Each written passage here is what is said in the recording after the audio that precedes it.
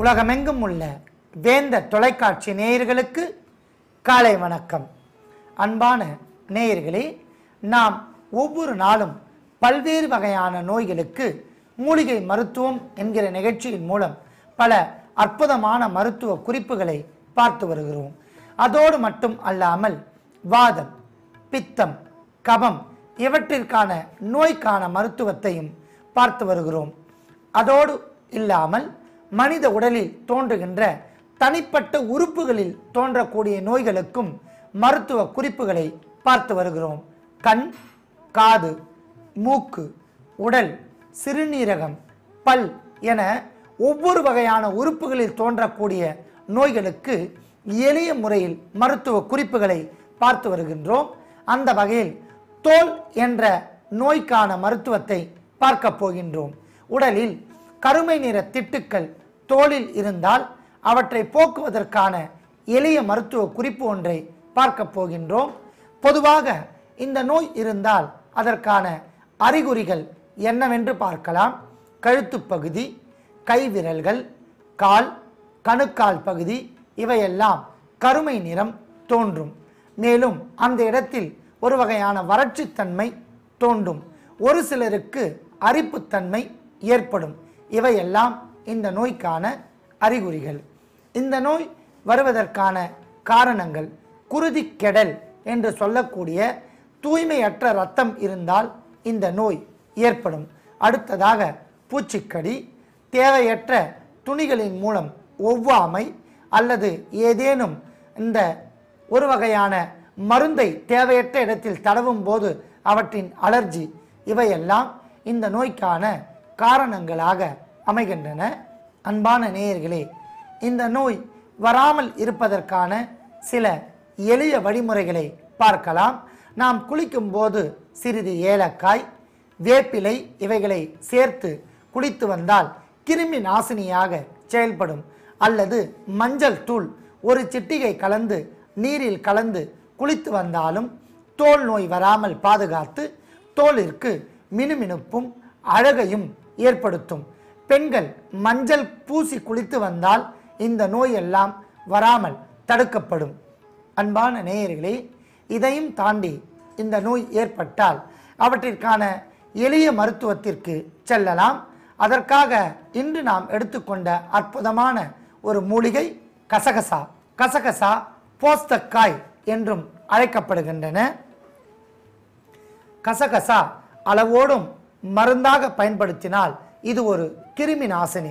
கசகசா உடல் தளர்ச்சியை இருக்கும், மேனிக்கு அழகு தரும், முக அழகை பராமரிக்கும், கருமை நிற திட்டுக்களை போக்கும், ஆண்களுக்கு தாது பலத்தை அதிகரிக்கும், ஆழ்ந்த தூக்கத்தை வரவழைக்கும். மேலும் இது தூக்கமின்மை என்ற நோயை போக்கும், நரம்பு தளர்ச்சி வராமல் பாதுகாக்கும். இதை முறையாக எடுத்துக்கொண்டால் ஆழ்ந்த நினைவுகள் ஏற்படுத்தும். முறையற்ற முறையில் எடுத்துக்கொண்டால் பக்க விளைவுகள் ஏற்படும் என்பதால் அளவோடவும் மருந்தாக மட்டுமே கசகசாவை பயன்படுத்த வேண்டும். இது உடல் அழகை பராமரித்து தோலுக்கு அழகையும் வன்மையும் தேக காந்தியும் ஏற்படுத்தும் என்பதால் கசகசாவையும் எடுத்து வைத்துள்ளோம். அடுத்ததாக நாம் எடுத்துக்கொண்ட பொருள் கடுகு. கடுகு சிறுத்தாலும் காரம் குறையாது என்கிற பழமொழிக்கேற்ப கடுகு வாத வலிகளை போக்கும், உடல் வலிகளை நீக்கும், கருமை நிற திட்டுக்களை மறைய வைக்கும். இது தாளிதம் செய்யும் போது உணவின் ருசி அதிகரிக்கும். ஆகையால் கடுகையும் எடுத்து வைத்துள்ளோம். அடுத்ததாக நாம் எடுத்துக்கொண்ட பொருள் மரிக்கொழுந்து. மரிக்கொழுந்து வாசம் என பெயர் பெற்ற ஒரு வாசம் உள்ளது. மரிக்கொழுந்து, தவனம் இவையெல்லாம் சிறு சிறு இலைகளாக கிடைக்கக்கூடிய அற்புதமான ஒரு வாசனை பூக்கள். மரிக்கொழுந்து மிக சிறந்த ஒரு கிருமி நாசினி. மரிக்கொழுந்து சென்ட் என விற்கப்படுகின்றன. இது உடல் துர்நாற்றத்தை போக்கும், மேனிக்கு அழகு தரும், கற்றாழை நாற்றத்தை நீக்கும், கருமை நிற திட்டுக்கள் வராமல் தடுக்கப்படும், உடலுக்கு குளிர்ச்சி தரும், உடல் சூட்டை தணிக்கும், ஆழ்ந்த தூக்கத்தை வரவழைக்கும். இது மூகர்ந்து பார்க்கும்போது மூளைக்கு புத்துணர்ச்சியும் சிற்றின்பத்தையும் தூண்டும். இது பல்வேறு வகையான மருத்துவ குணங்கள் இருப்பதால் மரிக்கொழுந்தையும் எடுத்து வைத்துள்ளோம். அடுத்ததாக நாம் எடுத்துக்கொண்ட பொருள் நல்லெண்ணெய். நல்லெண்ணெய் உடல் சூட்டை போக்கும், கொழுப்பு கட்டிகளை கரைக்கும். மேனியில் இதை பயன்படுத்தும் போது தோல் வறட்சியை நீக்கி தோலுக்கு மினுமினுப்பையும் அழகையும் தரும். தோலில் தோன்றக்கூடிய பல வகையான கருமை நிற திட்டுக்களையும் போக்கும் என்பதால் நல்லெண்ணெயும் எடுத்து வைத்துள்ளோம்.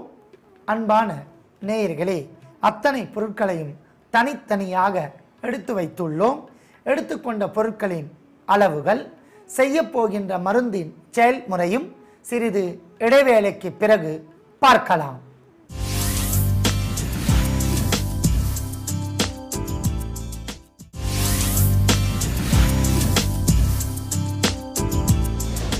அன்பான நேயர்களே, நாம் இடைவேளைக்கு முன்பாக உடலில் கருமை நிற திட்டுக்கள் ஏற்படுவதற்கான காரணங்கள், அதற்கான அறிகுறிகள், அதை முற்றிலும் நீக்கிக் கொள்வதற்காக நாம் எடுத்துக்கொண்ட கசகசாவை பற்றி பல அரிய மருத்துவ குணங்களை தெரிந்து கொண்டோம். எடுத்துக்கொண்ட பொருட்களின் அளவுகளை பார்க்கலாம். நல்லெண்ணெய் 100 மில்லி, கசகசா 20 கிராம், கடுகு 20 கிராம், மறிக்கொழுந்து 20 கிராம். இவற்றில் நல்லெண்ணெயை தவிர்த்து மற்ற பொருட்களை கல்வத்தில் இட்டு நன்றாக அரைத்து எடுக்க வேண்டும். அவ்வாறு அரைத்தெடுத்ததை பார்க்கலாம். மறிக்கொழுந்து, கசகசா, கடுகு இவற்றை நீர் விடாமல் அரைத்தெடுத்த விழுது. இவற்றை மருந்தாக மாற்றப் போகின்றோம். அதற்காக 100 மில்லி நல்லெண்ணெயை காய்ச்சவும்.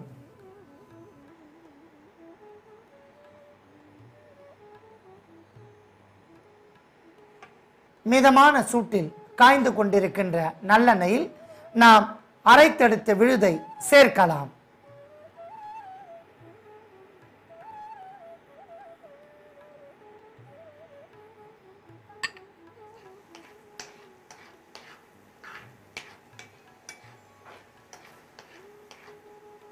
அன்பான நேயர்களே, நாம் நல்லெண்ணெயில் சேர்த்த விழுது நன்றாக கலந்து மறிக்கொழுந்து தைலமாக மாறிவிட்டன. இதை நாம் வடிகட்டி எடுத்துக்கொள்ளலாம்.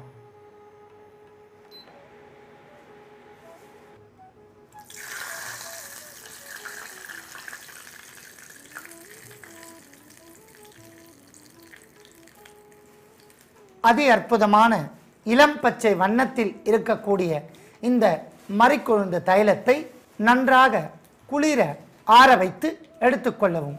உடலில் கருமை நிற திட்டுக்கள் ஏற்கின்ற இடத்தில் இந்த தைலத்தை தேய்த்து வந்தால் படிப்படியாக கருமை நிற திட்டுக்கள் மறையும், தோல் பாதுகாக்கப்படும். அன்பான நேயர்களே, மிகவும் எளிமையான முறையில் நாம் தயாரித்த இந்த மருத்துவத்தை நோய் உடையவர்கள் பயன்படுத்தி நோயின்றி வாழ வேண்டுகிறேன்.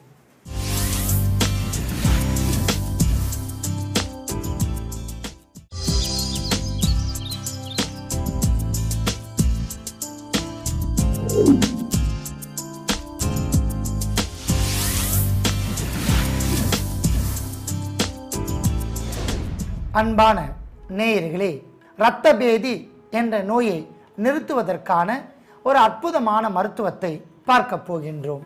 அன்பான நேயர்களே, பிளட் டிசென்ட்ரி என்று ஆங்கிலத்தில் அழைக்கக்கூடிய இரத்த பேதி நோய் ஏற்பட்டால் அதற்கான அறிகுறிகள் என்னவென்று பார்க்கலாம். மலம் நீராக இரத்தத்துடன் கலந்து வெளியேறும். உடலில் அதிகப்படியான சோர்வு ஏற்படும். கை கால்கள் துவண்டு விடும். நாவறட்சி தோன்றும். கை கால்களில் கடுமையான வலி தோன்றும்.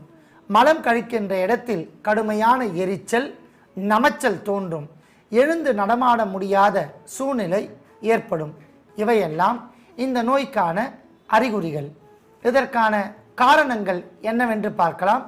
கிருமி நாசினி, ஃபுட் பாய்சன் என்று சொல்லக்கூடிய உணவு ஒவ்வாமை, கிருமி நாசினி, குடிநீர் ஒரு காரணமாக அமைகின்றன. அதிகப்படியான கார உணவுகள் இரத்த பேதியை ஏற்படுத்தும். இவையெல்லாம் காரணமாக அமைகின்றன. அன்பான நேயர்களே, இந்த நோய் வராமல் தடுப்பதற்கு எளிய வழிமுறைகளை தெரிந்து கொள்ளலாம். இந்த நோய் வந்தால் நாட்டு பசுமோர், இளநீர் இவற்றை பருக வேண்டும். திரவ உணவுகளை உணவாக எடுக்க வேண்டும். திட உணவுகளையும் கார வகையான உணவுகளையும் அறவே நீக்க வேண்டும். பசுவெண்ணெய், நெய் உணவில் சேர்க்க வேண்டும். கஞ்சி உணவாக பருக வேண்டும். அதையும் தாண்டி இந்த நோய்த்தன்மை அதிகரித்து நிற்காமல் வந்தால் எளிமையான முறையில் நிற்பதற்கான ஒரு மருத்துவ குறிப்பிற்கு செல்லலாம்.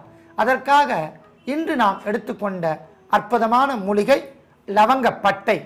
லவங்கப்பட்டை கருவாப்பட்டை என்றும் அழைக்கப்படுகின்றன. மலேசியா லவங்கப்பட்டை, லவங்கப்பட்டை என இருவகைப்படுகின்றன. பட்டை ஒரு கிருமி நாசினி, எண்ணற்ற மருத்துவ குணங்கள் கொண்டது. இது பல்வலியை போக்கும். உடல் வலி, மூட்டு வலி, உடலில் தங்கியுள்ள கசடுகள் இவைகளை போக்கும்.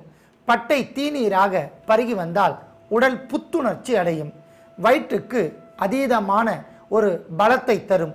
குடல்வாதம், நீர்வாதத்தை கட்டுப்படுத்தும். இரத்த பேதி வராமல் பாதுகாக்கும். உடலுக்கு சுறுசுறுப்பையும் மூளை செல்களுக்கு புத்துணர்ச்சியும் தரும் என்பதால் லவங்கப்பட்டையும் எடுத்து வைத்துள்ளோம். அடுத்ததாக நாம் எடுத்துக்கொண்ட பொருள் கடுக்காய். கடுக்காய் சிறந்த மலமிளக்கியாக செயல்படும். இரத்த பேதி ஆகும்போது மலம் சிறிதாக கழியும் போது துர்நாற்றம் வீசும். அந்த கிருமிகளை கொல்லக்கூடிய ஆற்றல் கடுக்காய்க்கு உள்ளது. மேலும் கடுக்காய் பல வகையான நோய்த்தன்மையை போக்கி உடலை உரமாக்கும் என்பதால் நாம் கடுக்காய் தோலையும் எடுத்து வைத்துள்ளோம். அடுத்ததாக நாம் எடுத்துக்கொண்ட பொருள் லவங்கப்பூ. லவங்க தைலம் ஒரு அற்புதமான மருத்துவ வலி தைலமாக பயன்படுகின்றன. பல்வலி, பல் பூச்சி, பல் சொத்தை இவற்றிற்கு லவங்க தைலத்தை வைத்தால் பற்களில் தோன்றக்கூடிய புழு இவையெல்லாம் நீங்கும். பற்களில் சொத்தைப்பல் இருந்து ஒரு வகையான வலி தோன்றினால் இந்த லவங்கப்பூவின் பூவை தள்ளி இதன் காம்பை மட்டும் பற்களின் ஓட்டை பகுதியில் வைத்து கடித்து கொண்டு இதன் சாறை சிறுக சிறுக வெளியே துப்பி வந்தால் படிப்படியாக பல்வலி நீங்கும். இது உடல் உப்பசத்தை குறைக்கும். காரத்தன்மையுள்ள அற்புதமான மனம் கொண்ட ஒரு மூலிகை பொருள். ஆகையால் லவங்க பூவையும் எடுத்து வைத்துள்ளோம்.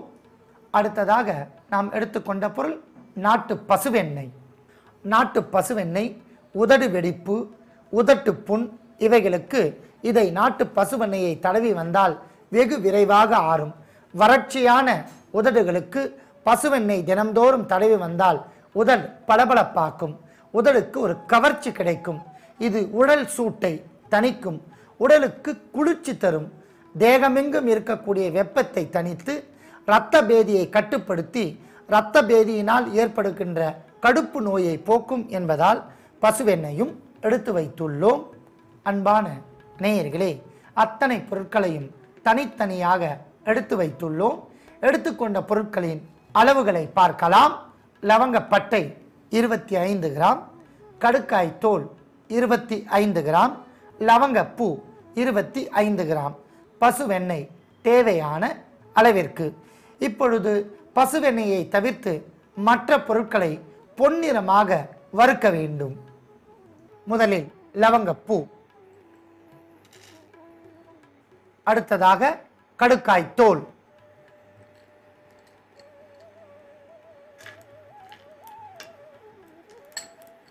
அடுத்ததாக லவங்கப்பட்டை,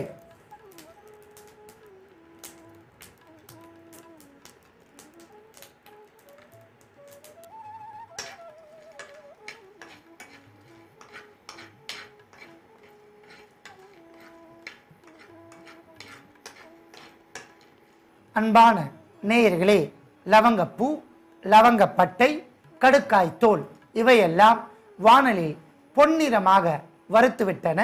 இதை நாம் கல்வத்தில் இட்டு இடித்து தூள் செய்து எடுத்துக்கொள்ளலாம்.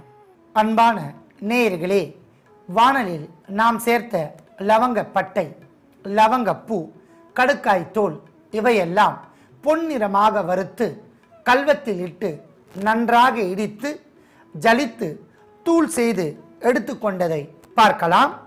அற்புதமான இந்த பொடியை எவ்வாறு பயன்படுத்த போகின்றோம் என்பதையும் பார்க்கலாம்.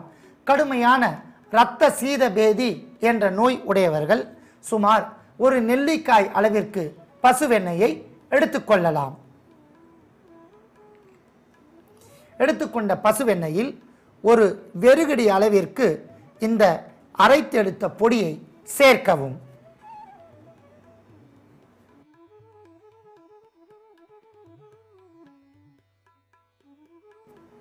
அற்புதமான பசுவெண்ணையும் பொடியும் நன்றாக கலந்து கொள்ளவும்.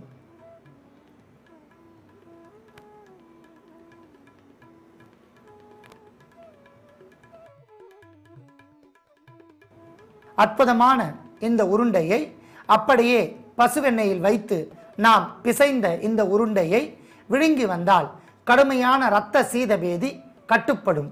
அன்பான நேயர்களே, எளிமையான இந்த மருத்துவத்தை நோய் உடையவர்கள் பயன்படுத்தி நோயின்றி வாழ வேண்டுகிறேன்.